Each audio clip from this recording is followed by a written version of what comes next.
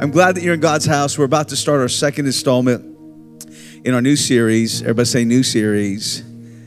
We believe Vision 2020 is going to prepare us, our families, our future for God's best for our life. And so I'm going to ask for the next few moments for your undivided attention.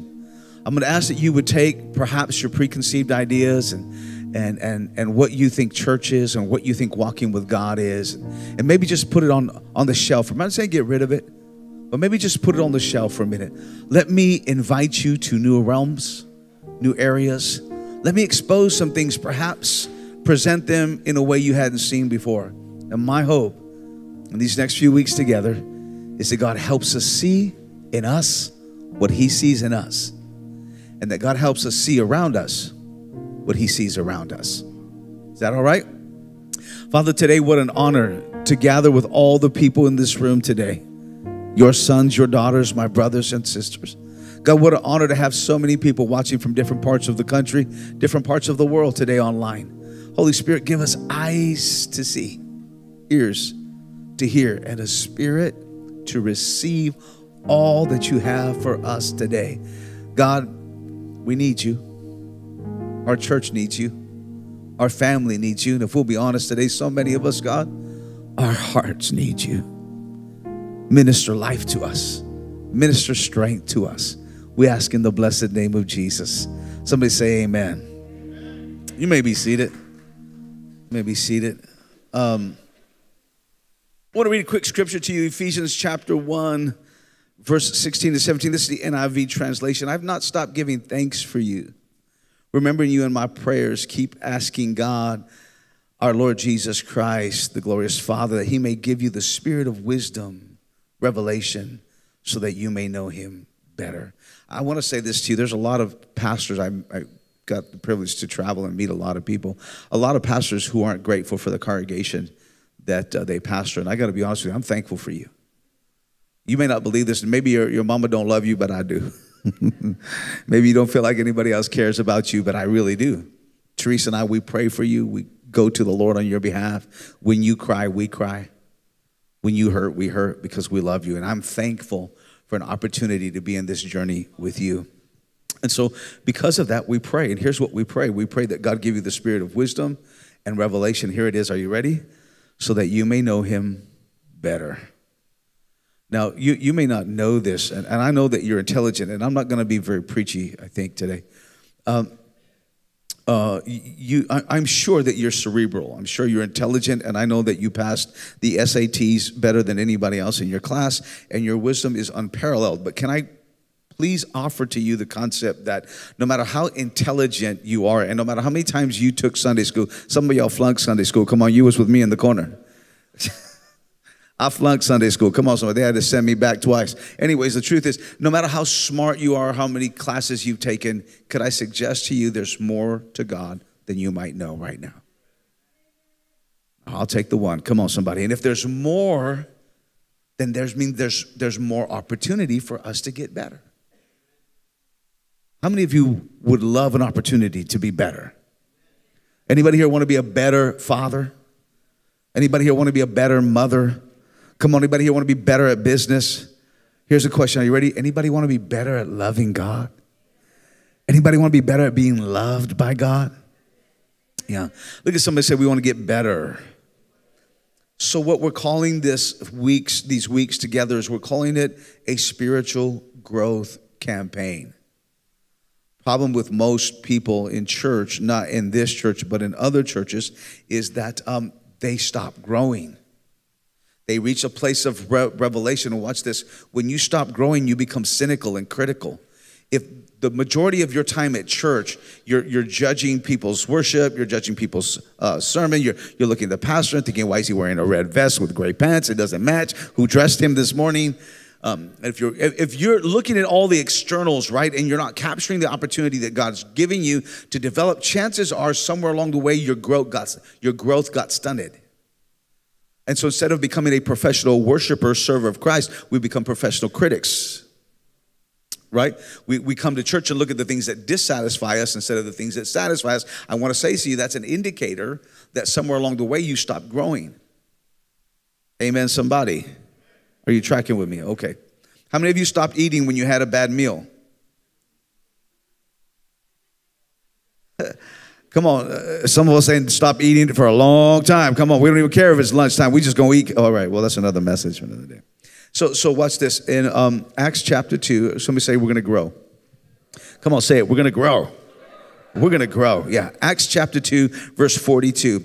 They devoted themselves to the apostles' teaching and to fellowship, to the breaking of bread and prayer. They devoted themselves to the apostles' teaching, to fellowship, and to the breaking of bread and to prayer.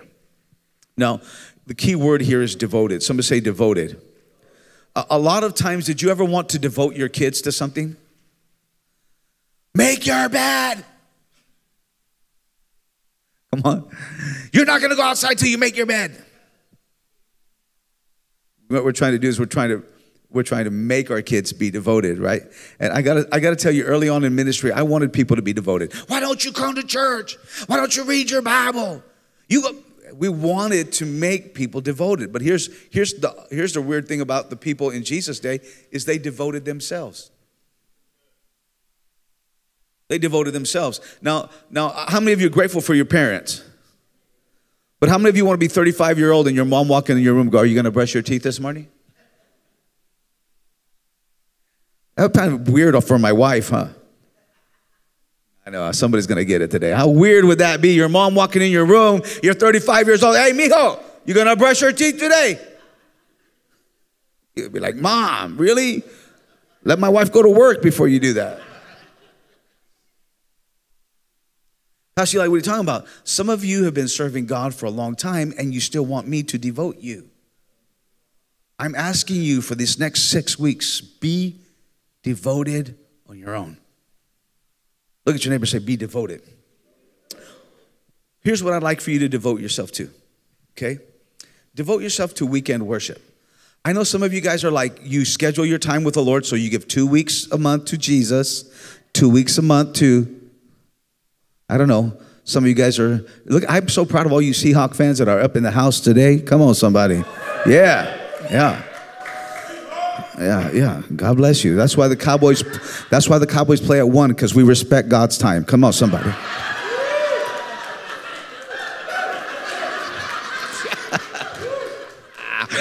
All right. Devote yourself. Devote yourself to weekend worship. Whatever your normal excuses are, don't make them this month. Say, this month, I'm going to come every week. I'm not going to miss 1 week. Devote yourself to weekend worship. Here's another one. Are you ready? Devote yourself to reading the daily devotional. In your small group, we're going to hand you a daily devotional that you can read every day. It's not very long. It's not very arduous. It's really simple, but it cuts a time out of our life that says, Jesus, you're so important to me. I'm going to take these few minutes. And here's what I'm asking you for the next 6 weeks. Or 4 weeks. I think we only got 4 weeks in this series. Don't miss a day of your daily devotion. Okay? Here's the next one. Some of you don't attend a small group. And for whatever reason, I don't know, maybe you got people phobia. I don't know. Maybe you got a bad experience. But I promise you, if you're a life group leader, do me a favor, a small group leader. Would you stand to your feet really quick if you're a small group leader? You stand to your feet. These are some of the coolest people you're ever going to meet. I'm not kidding you. They really are. You can be seated. You can be seated. And if you just got a glimpse of them and you're not in a small group, I want to encourage you just for 4 weeks. Do me a favor. And those of you who are going to small group, but you're like a visitor, right? You come like once a month, 2 months. No condemnation. This is not a condemning. I'm just telling you, for this few weeks, let's devote ourselves. Is that all right? Look at your neighbor and say, devote yourself. And you probably, actually this, I feel like the church is coming in seasons and waves. So if you've been at Changing Point Church for a long period of time, you can finish this statement with me. But some of you have probably not heard me say this enough. I would say this almost every week or almost every other week. So let me say it to you right now. You only have as much of God as you have of His little word, much word. Here's what I'd like for you to do. Would you try this week to memorize, or for this next 4 weeks, memorize 1 verse a week? How many of you know the lyrics to songs? Like, how many of you know lyrics that you didn't even know you knew. I did that. I was like walking into a grocery store, Angel, and I started singing the song, and I'm like, I didn't even know I knew that song. How did I know that song? Because you know why? We couldn't listen to secular music, Dolores, in my house. That was Satan. We didn't listen to secular music. But I was on the bus at school for 45 minutes because we lived out 10 buck. Come on, somebody. So all the way in, Drew, I was listening to Michael Jackson. Come on, REO Speedwagon. I want to know what love is. Y'all don't know? How did I know that? Because it came into my ears. So maybe just turn off the radio and put the Word of God on. You know what I'm saying? Maybe instead of just watching every sports center,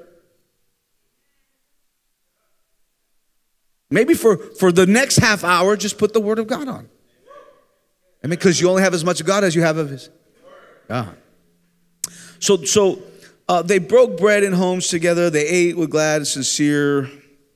They love people. Somebody say, can I go back up just a little bit? Somebody say small groups. Small groups. Small groups. A lot of you may be feeling like, there's a lot of reasons not to go to small groups. Let me restate that. There's a lot of excuses that we could come up with to not go to small groups. But the truth is, every one of you desires a small group. And what we don't realize emphatically, somebody say emphatically, is the voices in your life will determine the choices that you make. Yeah, I'm gonna, trust me, I'm gonna let this marinate in. Here it is. Are you ready? Your choices are a byproduct of the voices in your life. What you're choosing today is usually by the people you surround yourself with. Your appetites, your desires. Come on, somebody. Or, are you ready? They're a byproduct of the lack of voices in your life. If you're not making godly family decisions, it's probably because there's not godly family voices in your life.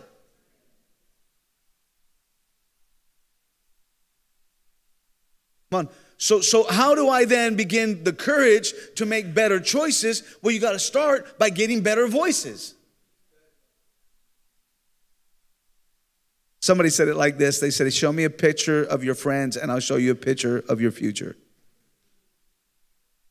I think I'll try one more time. Show me a picture of your friends and I'll show you a picture of your futures. Some of you hang out with people you don't even really like, but you don't got any choice. It's the only people who invite you over to watch the game. Come on, somebody. The only people who, nobody else invites me. I'm inviting you right now. There's somebody in this group that would love for you to come to their house, you to go to their house. They would love it. They would love to build a relationship with you. But you got to devote yourself. Somebody say devote yourself. Devote yourself. Does that sound good to you? Vision 2020, we really want to improve spiritual perception.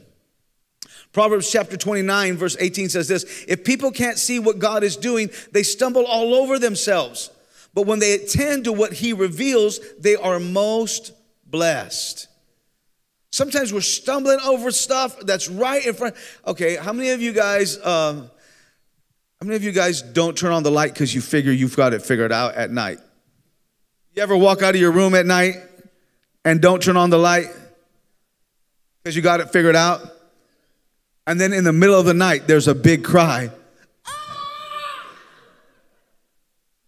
Right? Because you thought you had it figured out, but you didn't see that your son left the toy. Come on, somebody. You didn't quite get the corner metal piece of the bed. Somebody say, ay, ay, ay. That's Spanish for ay, ay, ay. Don't try walking by memory. Don't try walking in the darkness. We will stumble, and most of us stumble because we want to walk in darkness. Somebody say darkness. It takes a little extra effort to turn the light on. But man, does it change your world. Changes your world. Say your world. And we have this incredible story in the book of 2 Kings, chapter 6, verse 15 to 17. of Elijah and his servant. And Elijah, oh man, this stuff cracks me up, Bernie. Elijah, the enemy is coming to destroy Elijah. They want to kill him for being a godly prophet. They want to kill him, right? And so Elijah's like having a sandwich. He's frying up some bacon, making some espresso. And his servant looks out the window and he's like, dude, what is your problem? We're going to die right now. He's like, why would you say that? He goes, there's thousands of enemies, all equipped with the most modern artillery, and they're coming with one thing in mind. They're trying to kill us, and you're over here making a sandwich. Why would you do that, Elijah? Elijah comes over to the young man, and he puts his hands on him, and he says, God, let him see what he can't see. When you begin to see things the way God sees, you can be in the middle of the biggest fight of your life. The world can be against you, and it may seem like there's no other way you can, but all you need is a man of God that can put his hands on your face and say, God, let him see what he can't see. All that your eyes see is not all that there is. We have a church that's become anemic because we can only see what our eyes see. Was the young man wrong? Did he lie? No, what you see is not. I'm not asking you to lie. Pastor, you don't understand. I feel alone. You're right. Pastor, you don't understand. The world's against me. You're right. Pastor, you don't understand. There's no hope in this direction. You're right. But blessed is a man who puts his trust in the Lord and not the things of this world. When you and I begin to see God's way, there is no weapon formed against you that shall prosper. It didn't say there wouldn't be a weapon. It said the weapon wouldn't win. You got to get eyes to see what God. Oh man, see, you've been backing down from situations because you've only been using your natural eyes. And so you're walking away from things, you're giving up on things, you're getting discouraged about things that God designed you to win. But you can't hold on because you don't have the eyes to see. It's not that you're wrong about the challenges. Let me ask this. Could it be wrong about what you believe about God? Or maybe we don't believe like we think we do. God, open his eyes. Watch Ephesians again, chapter 1. I pray the eyes of your heart may be enlightened, in order that you may know the hope to which he has called you, the riches of his glorious inheritance in his holy people. Somebody say his holy people. In his incomparably great power for us who believe. In the Passion Translation, it says, open the eyes of their hearts. Let the light of your truth flood in. Shine your light of hope. Of the hope you are calling them to embrace. Reveal to them the glorious riches that you are preparing in their inheritance, and let them see full extent of your power that is at work in those of us who believe, and it may be done accordingly to your might and power. Somebody say, see. I'm going to give you one more thing about small group, and it's one more thing about these next few weeks that I think it's important to you. Where would that young man have been? Where would that young man have been without the old man to lay hands on him? Can I just pause here for a moment? Where would the young man have been without the old man to lay hands on him? Now, I just got to tell you this for a moment. I got up here and I sung this little song that most of you have never heard. You couldn't even connect with it. Most of you couldn't connect with it. But there's a group of us here that know what it was like to come on a Sunday morning dressed in the best you had, even if it wasn't anybody else's best, it was your best. And we would show up in God's house, and there wasn't a big screen. If I can be honest with you, the church really wasn't that pretty. Sometimes it smelled a little musky.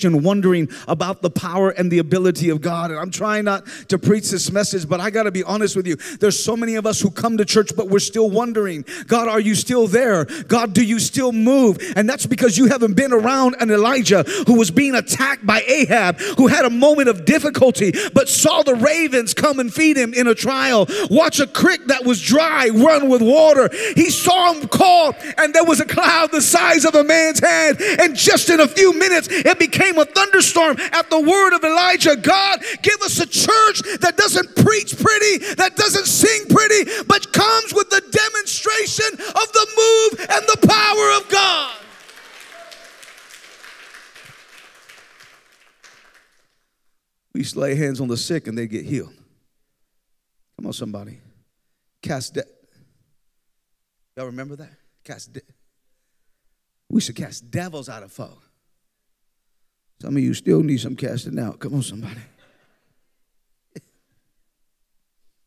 Oh, boy. All right. Let me get back to my message. Here's what we need to see. Somebody say need to see. Number one, the hope of your calling. God, open our eyes to the hope of our calling. This is Jeremiah, before I formed you in the womb, I knew you. Before you were born, I sanctified you. I ordained you a prophet to the nations. Then said I, Lord God, behold, I can't speak because I'm young. But the Lord said to me, do not say I am a youth, for you shall go to all who I send you. And whatever I command you, you shall speak. Do not be afraid of their faces. For some folk out there got ugly faces. Come on, somebody. Look at your neighbor and say, thank God I got a good-looking face. You can look at me. Come on, tell them. That's some confidence. Say, I'm good-looking. The other person on the other side, we're going to pray for you after church. Come on. Do not be afraid of their faces, for I will deliver you, says the Lord. Then the Lord put forth his hand, and he touched my mouth. And the Lord said to me, behold, I have put my words in your mouth. Jeremiah, I have a calling for you. I want to preface the calling for you because as humans, we are really good at explaining away God's call for our life. Did you ever hear anybody go, yeah, no, I'm not called to leadership? Why are you not called to leadership? I just don't feel it. Well, that's funny because while you were in your mother's womb, God already knew you. And because he knew you, he ordained you. Ordained is the word called, right? And he already called you before he ever released you. So you didn't come into the world to try to find a call. He called you before you ever came out. Let's just be honest. Let's just be honest.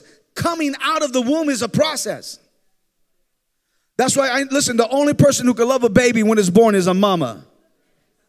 I looked at my 3 children. I'm like, what the happened? Face was stretched. Come on, somebody. Alien look at. Thank God they retract. Come on, after a couple of weeks. Come on, they come back to normal. And see, the problem is when we come to God, we want to come to God with the natural problems that we have. We want to come to God with the natural setbacks. And here's what Jeremiah said. I would love to, but I'm young. Do I got any young people here that know there's a call of God inside of them, but struggle because they're young? I don't know, Pastor. I don't know. I'm just kind of young. You know, in school, we don't do that stuff. I'm just in middle school. I'm just a junior higher. I'm too young for that. And God said to Jeremiah, I don't care that you're young. I called you when you were an infant. If I can call you when you're an infant, Daniel, if I can call you when you're an infant, Samuel, if I can call you when you're an infant, David, if I can call you when you're an infant, Mary, then I can use you right now. You got to have confidence in the hope of your calling. Age doesn't hold you back. Well, I'm young and I don't talk too good. I'm not a good speaker. Anybody here, come on, can we just be honest for a moment? A lot of people don't know they can't dance. And you look at them and don't tell me you don't pray, Jesus, help this poor soul, Jesus.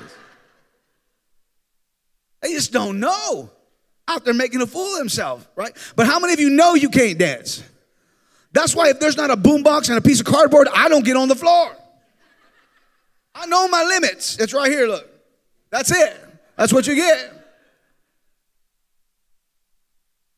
Some of us won't do something great for God because we're looking at our weakness. And Jeremiah said, I can't talk very good. And here's what I love about God. When God calls you, he's aware of your weakness. And he doesn't run from your weakness. The Bible says, and he came and he touched Jeremiah's mouth. Why did he touch his mouth? Because that was his weakness. And I came to tell you, when God calls you, it doesn't matter how your story has been. It doesn't matter about your brokenness. And I know it's Sunday morning and you're like, Pastor Eli, why are you so crazy? And it's because there's a calling inside of you and the enemy is trying to confuse use you. And I'm here to tell you that God is going to touch your weakness and give you life.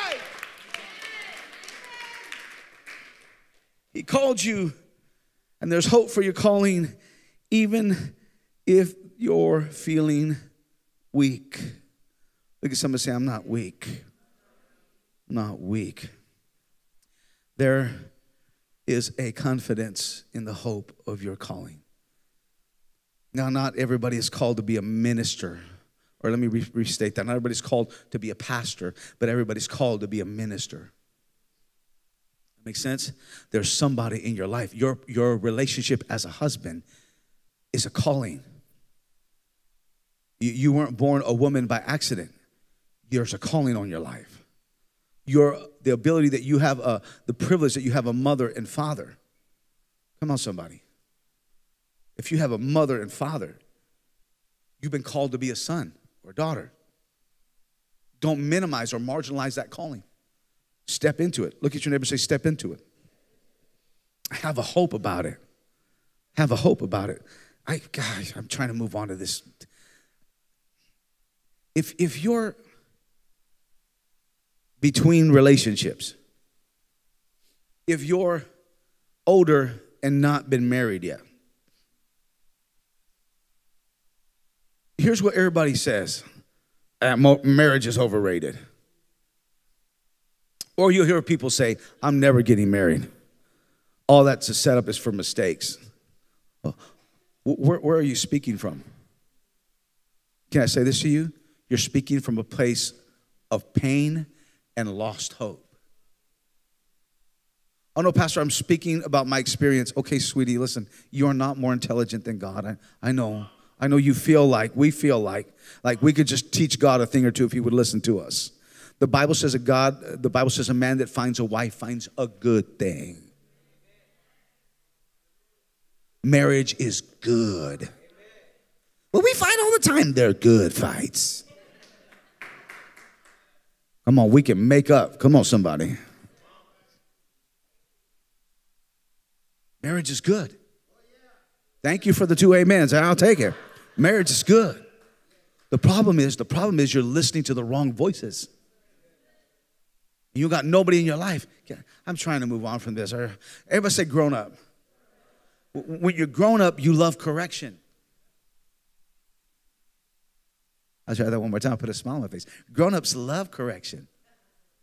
Babies hate being corrected. Because grown-ups don't want to repeat the same mistakes, so we listen.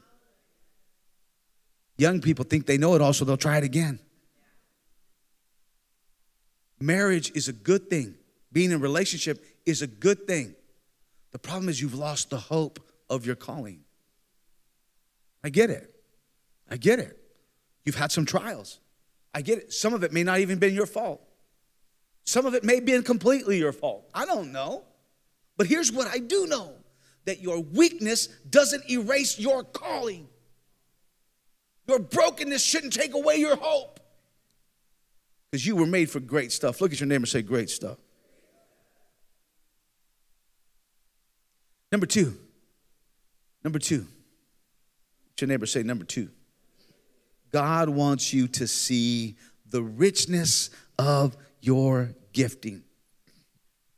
God has given each one of you a gift from his great variety of spiritual gifts. Use them well to serve one another.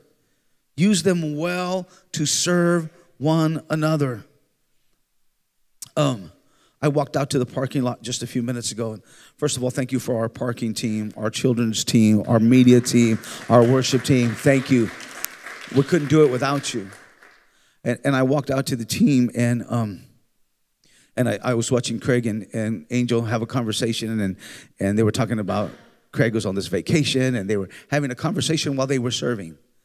While they were helping, making sure that your cars are safe and that you had a place to park, they were building each other up.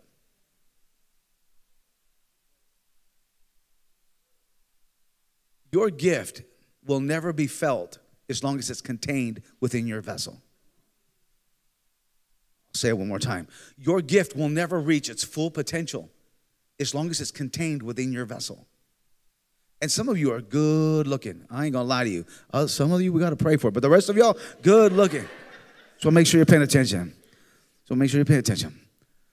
But none of us, somebody say none of us, have the spiritual gift of decoration. You weren't brought here to be a decoration. You were brought here to be an inspiration.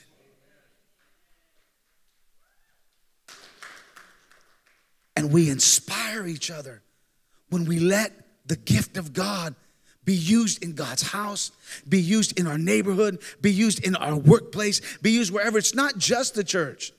It's not just the church. It's everywhere. Somebody say everywhere. You know, Vince, there's this big move about, we got to get outside the walls. And the truth is, we should have always been outside the walls, right? But how many of you, by the raising of your hands, how many of you have given your life to the Lord? Wave at me if you gave your life to the Lord. Okay, awesome. Now, did you see all the hands up? Put them up one more time. Just put them up. Just perfect. Look, everybody look around the room. Look at all these people gave their life to Jesus. Christians. Okay, good. All right, put your hand down. How many of you guys gave your life to the Lord in a place we call church building? Raise your hand. 99% of the people that raise their hand the first time, raise their hand the second time. Don't ever let anybody tell you you don't need to go to church. The church is not necessary. Don't buy in that nonsense. Oh, we're just going to take ministry outside. That's a misappropriation of your gift. We do that outside because we are believers. But the Bible said, don't forsake the assembling of yourself together. We come to God's house. Come on, somebody. Right? Having said that, you lend your gift in the house. You lend your gift outside of the house. Because the more love you give away, the more love comes back. Make sense? My wife's not here, so I could tell on us a little bit, because when she's here, she's looking at me like, she give that wife look, you don't even be know. Here, my wife and I, we got into a little discussion the other day, and she pointed out some things. Like, I have a real good gift of when my wife points out my faults, I got a couple of that I keep in the pocket. None of you got that gift? Yeah, I got that gift. So she comes like, hey, Eli, you did it. I say, oh, okay, but here's what you did. And here's what I realized, right? Her willingness to confront showed my weakness in confronting. So the only time I want to get confrontational is when you want to get, it's a self-defense mechanism. It's not love. She's giving me her gift by saying, what you did made me feel this way. And instead of appreciating that gift, I'm going to go ahead and throw it back at her. But if I really loved her, I would embrace what she's saying. I would receive what she's saying, right? And then when it was my turn later on down the road, I would have that similar conversation. Is this helping you out yet? Love is only love when you give it away.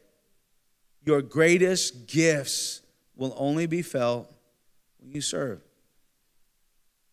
And here's a hope. Somebody say there's a hope. That you are rich in gifting. You are rich in gifting. I wish I had a lot more time to talk about this.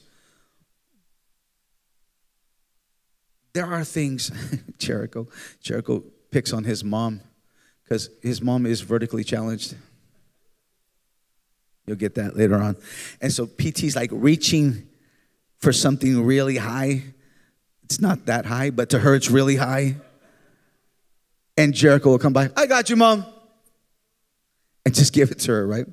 The truth is, we laugh at those things and we say, Jericho, you're so mean to your mom. But the truth is, he's doing something she can't. And you could be mad at the people who do what you can't, or you can embrace them.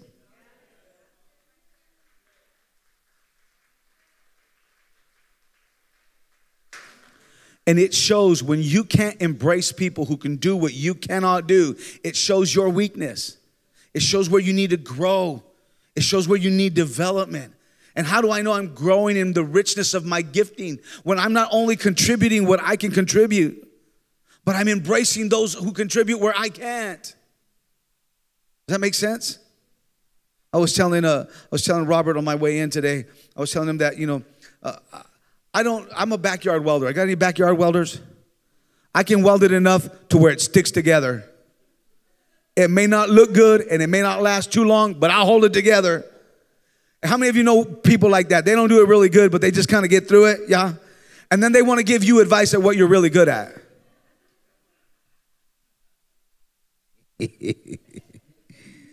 All righty. Embrace people who do it better. Embrace them. Because there's something you do I can't do.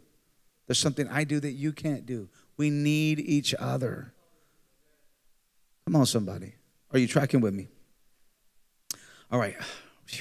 Number 3, I got to hurry up. Number 3. Look at your neighbor, say number 3.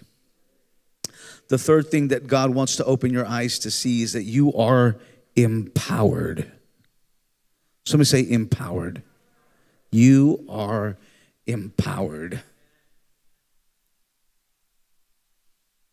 Try to give this to you in a very practical way. My kids are into cars. They like cars. They're starting to want to drive fast. But how many of you got a car with a good engine in it? Do you ever, that's funny. Robert just cracked a joke real funny. He said something about Chevrolet. I almost laughed really quick. So you get in your car, your Camaro 66. You get in your garage, you turn that booger on, and you floor it. You're in your garage, and that engine's going. And can I say something to you? You're making noise, but you ain't going nowhere. Right? What good is power for? Power is not necessary for the garage. Matter of fact, power is useless in the garage.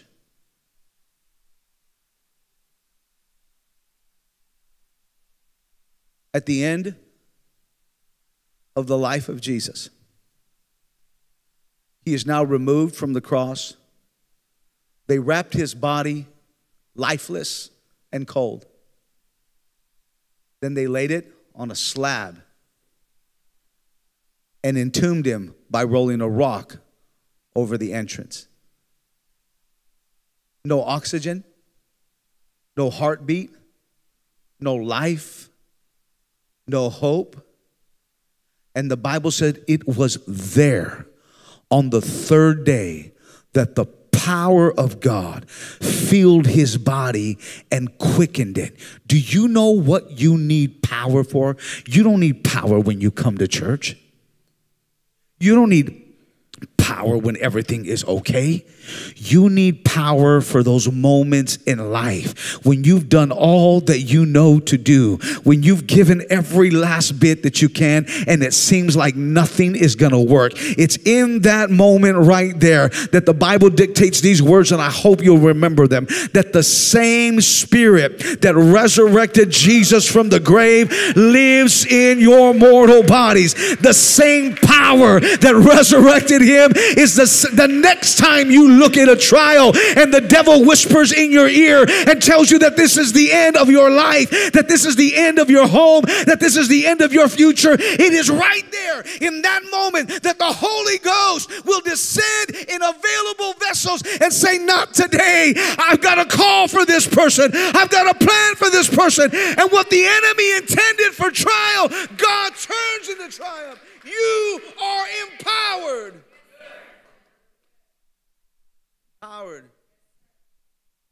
Empowered. You're empowered to make that business successful. You're empowered to make that life successful. The devil doesn't want you to recognize your power.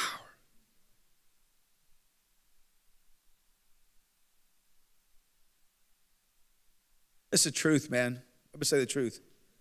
I'm coming to an end like in 45 minutes, so stay with me.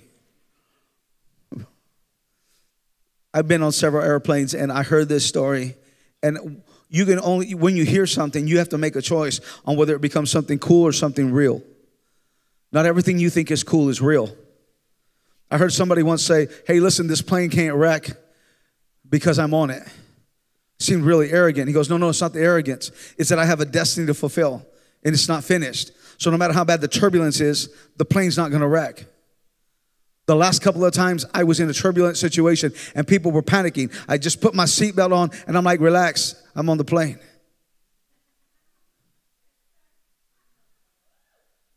You're not the pilot. I'm not. You don't have control of the plane. I don't. Why are you so confident? Because the God that put me on this earth formed me while I was in my mother's womb. And he didn't call my end like this. This is not how I'm going out. You got to stop looking at the doctor's report as the final report. You got to stop looking at the divorce report as the final report. I will believe the report of the Lord. There is another report out there. There is another report out there. And you and I have got to believe that God is not a man that he should lie, or the son of man that he should repent. But my God, if he said it, I believe it.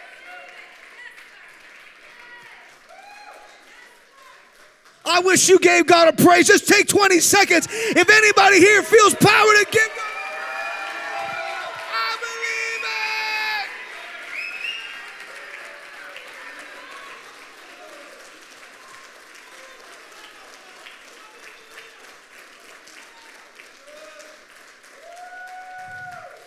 it. You may be seated. You may be seated.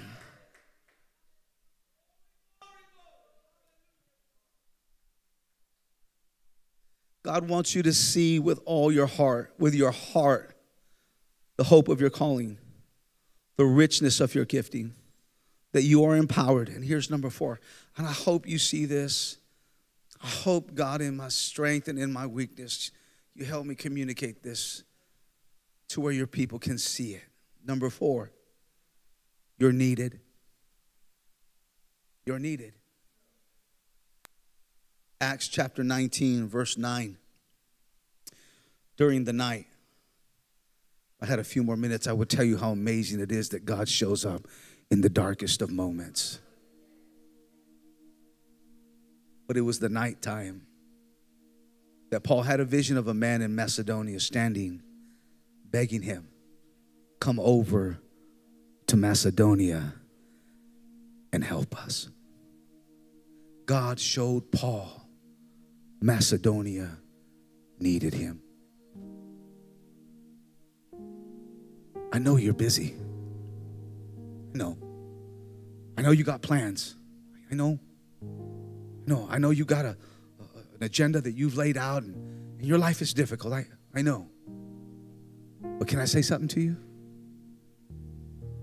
In the darkest of your nights, hear God saying to you, Yakima needs you.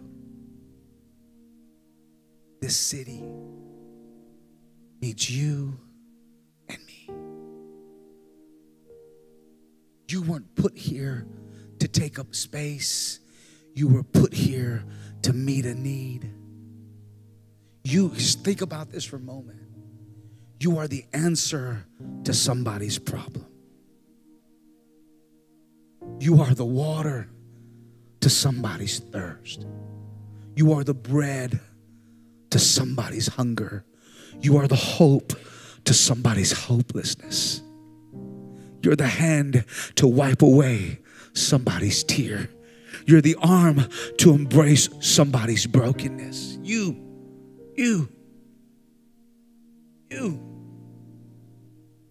This city, this church, this community, we need you. We need you at 14. We need you at 25. We need you at 40. We need you at 55. If you're any older, you're going to have to go with Bernie. We need you at 70. We need the prophetic anointing of the older generation. We need you. We need you. We need you. Bernie and I joke a lot, but you better believe that there are times I call him because I need the voice. He was raised in a generation before I was. He saw things my eyes never got to see. There's a deposit in his life I need. Let me conclude by reading to you Acts chapter 26, verse 19. So then, King Agrippa, I was not disobedient to the vision from heaven. Paul tells King Agrippa, I got a call in my life. And And God showed me the richness of my gifting. And He empowered me. And when God called me, I wasn't disobedient. I said yes. Now, I asked you intentionally how many of you had given your life. You didn't realize it was a setup question. Because 99% of this room is a believer. At one point or another, you gave your life to God. But I need to ask you a question. Have you been disobedient to the call of God in your life? Have you settled for coming to church when He's called you to become the church?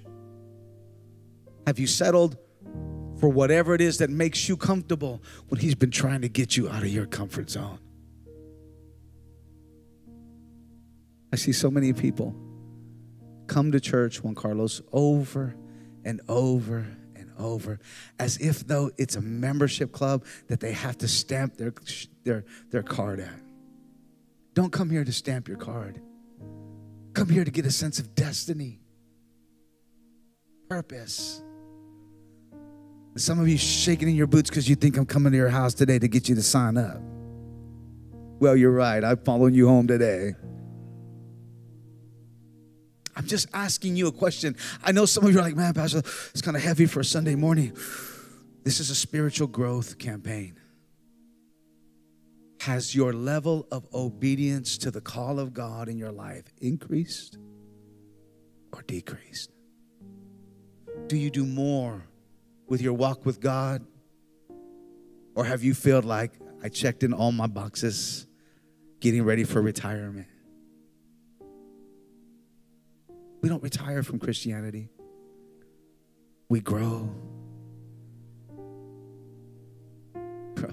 I'm trying to end this message, Bernie, but I can't help but thinking that in Numbers chapter 13, two young men named Caleb and Joshua looked at the promised land.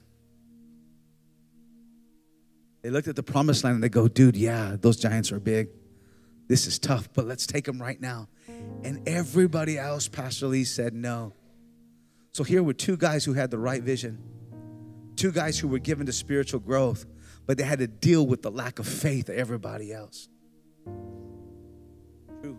40 years they walked in the wilderness, and they watched one by one of their family members, of their patriarchs, one by one, they all fell. They all died. And then one day, Omar, Joshua became the leader. And he looked at Caleb and he said, Caleb, do you remember that day? He goes, do I remember it? I've never stopped thinking about it. He said, let's do it. He said, let's do it. They were once young, now they were old, but they never became disobedient. And when the moment came, as weak as their legs may have been, as weak as their back may have been, their vision was as strong that day as it was the day they first saw the promised land. And here's what I'm telling you today. Are you strong today? Are you feeling courageous today? Are you still obedient to the call of God? Maybe God's calling you to pray for somebody, but because of your experience, you don't want to pray for them. Maybe God's calling you to forgive somebody, but because of your experience, you don't want to forgive them. How can we be Christians and say things like, I forgive, but I won't forget? That reeks of Jesus to me. How do we say things like that, Joe? How do we say that? Hey, all right, you can just don't cross this line right here. Where does that come from? Can I be honest with you? It comes from a weak Christianity. Christianity based on me and not based on Jesus. I don't know about you, but I'm taking on this spiritual growth campaign. I'm not just giving it to you. I'm walking in it myself. Because I'm believing God, Vanessa, for a whole nother level of relationship with God. Really am. In me and in you. So what are we going to do? Here's the first thing. Don't be disobedient. One more day. If He says love, love. If He says forgive, forgive. Share this last story. Come on, stand to your feet. It will make you feel like I'm going to end.